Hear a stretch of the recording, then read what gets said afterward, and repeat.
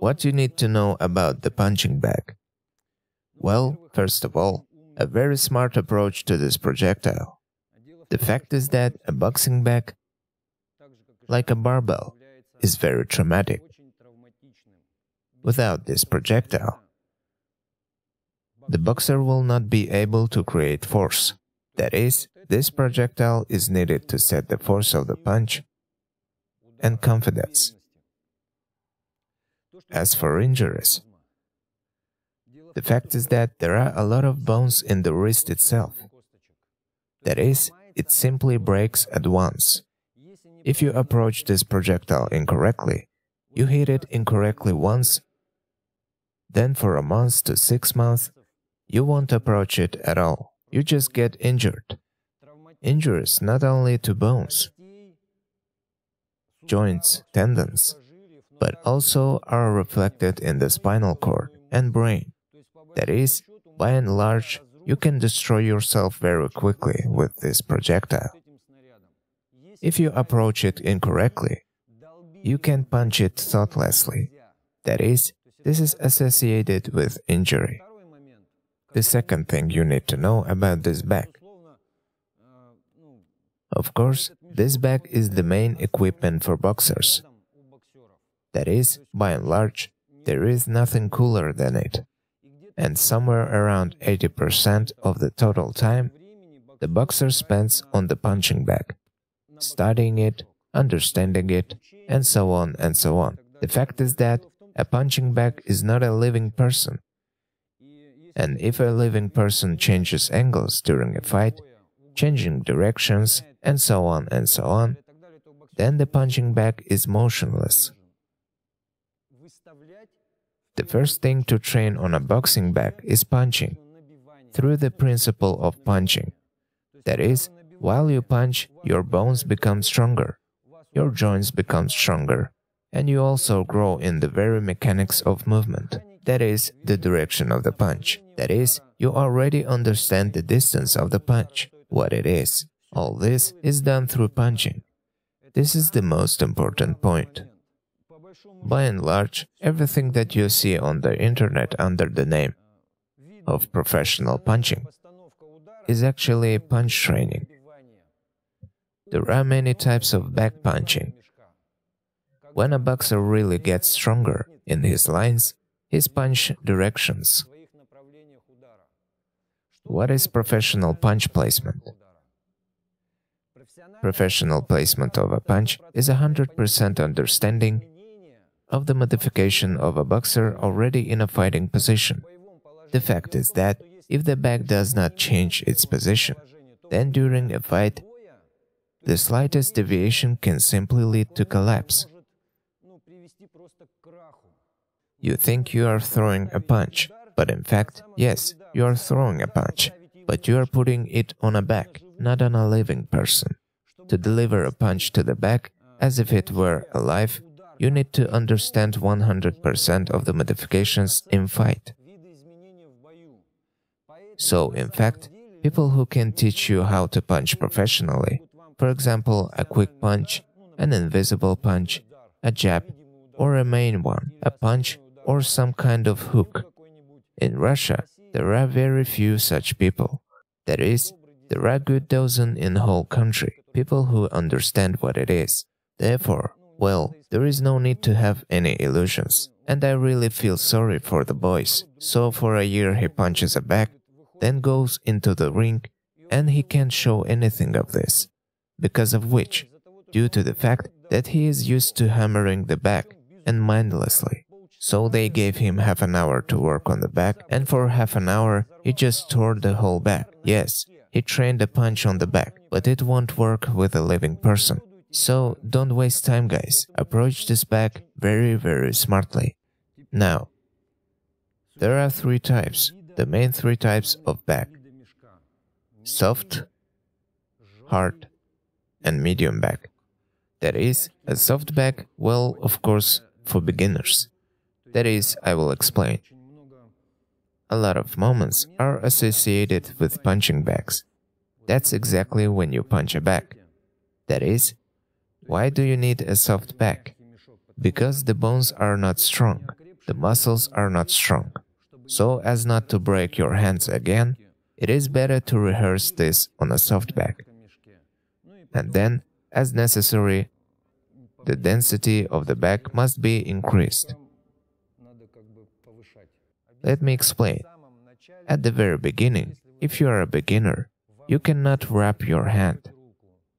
You can't wear a glove or anything until you have the correct positioning of your fist to punch. That is, correctly. This is the position of the fist in itself, all of its parts. Elbow deflection, shoulder extension. There are so many nuances that you just need to get into. So don't bandage your hands. They bandage your hands when you have really achieved high strength. If there is no bandage, then the punch will simply break your hand. You will break your arm. You should be well warmed up.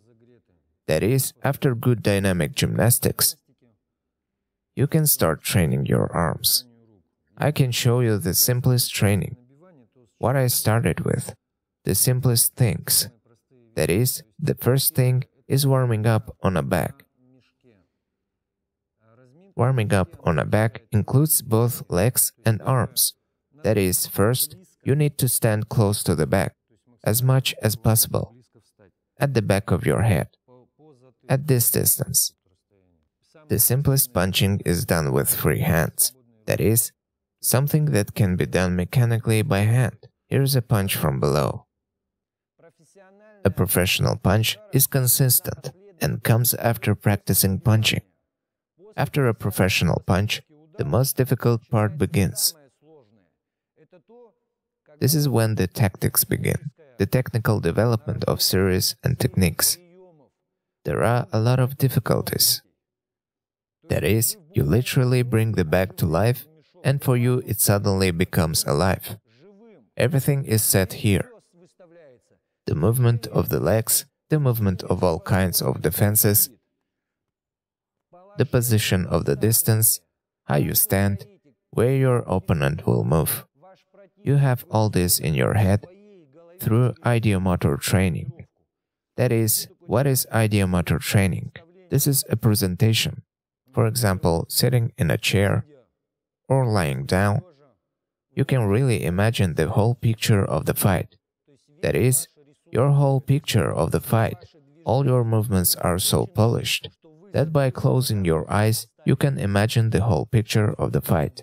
You do the same thing with the back. Sometimes professional boxers, this happens in my gym too often. The boys who already understand what it is, they work with the back and mutter something under their breath. Well, like, come here, something like that, in general. Therefore, this projectile is really complex. This projectile can cripple you.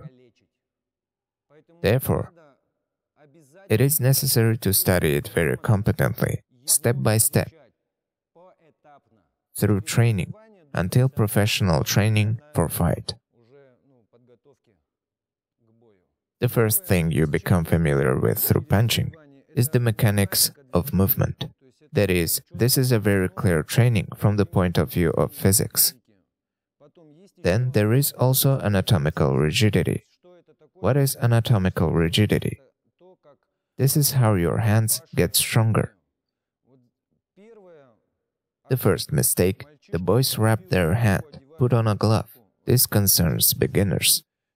That is, the muscles are not yet formed. They are not formed for compression. Well, how can I say this correctly?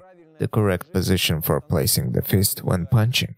And now they make themselves in a generally uncomfortable position so much, so that during the punch, their line of punch changing so much that if they get used to it, it will be very difficult to simply retrain them muscularly in a different way. It's easier to build everything again. Therefore, the very first lessons, especially on the mechanics of punching, should be done with your bare hand. But I say again, there is a degree of caution through punching, because even if you rub off the skin, you cannot hit, and God forbid you bring garbage there. it will be a disaster. They'll just remove the bone, and that's it. You'll be disabled for life. Therefore, take care of yourself when you work with the back. You can't punch it thoughtlessly. Every movement you make and every muscle movement you make should have a basis in your head. Because I repeat again, boxing is in your head. If you get used to it incorrectly, you will act incorrectly. That is, this back will harm you, your preparation, if you approach it incorrectly. The line of your punch, complex angles of punch.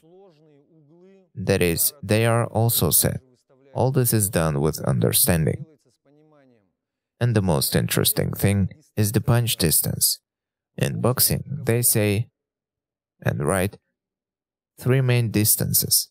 But during a fight, when you fight, you have only one distance. This is the punching distance, where you can reach. Close, far, in between. It doesn't matter. The most important thing is the feeling of this distance, that you can act at all distances. That is, only one distance is not considered. All distances are considered. Therefore, it is better not to joke with this projectile. When you are punching, when you set, it is better to initially do all movements slowly and calmly, prudently. I like this word, because you really calculate everything. And then, over time, speed up and intensify everything. Then, when you've already trained your hands, without bandages, without gloves, because you also have to get used to this. And when especially professionals wrap their hands, there is bandages up to 7 meters. In the competition version 7 meters, a gauze bandage. But non-professionals use like 4 or 5 meters bandages, wrapped around somehow, randomly. Professional training and punching is based on the ternary system. There is sparring, pause, and a punching bag. These 3 things help to set the correct direction, line, distance, and so on, together in one.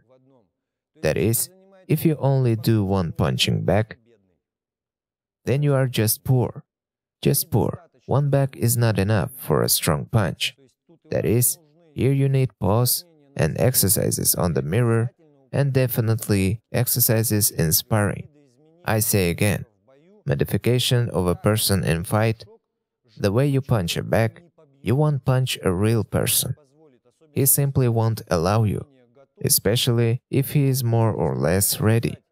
Well, the only thing I can say is that in a tactical picture, when you are already work and understand the modifications, that is, your task in fight is to drive a person at the angle that you rehearsed on the back.